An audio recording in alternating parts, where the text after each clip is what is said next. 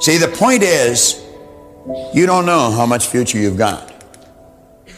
What's gone is gone. There's absolutely nothing you can do about it. Some of you have had divorces.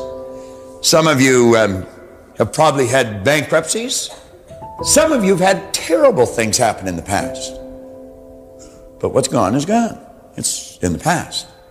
And to spend your time focusing on the past is to spend the only thing that you've got, and that's what's right here, right now, because the sand never stops running.